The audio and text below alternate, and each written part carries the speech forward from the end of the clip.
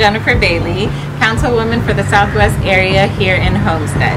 And along with the Southwest Advisory Committee, are hosting our inaugural Art in the Park. And that is a spin-off of Artwalk Homestead. It's happening here at Blakey Park. We have so many cool art stations for people to get their creative juices flowing, free food, some much needed community resources, music, dancing, and the list goes on.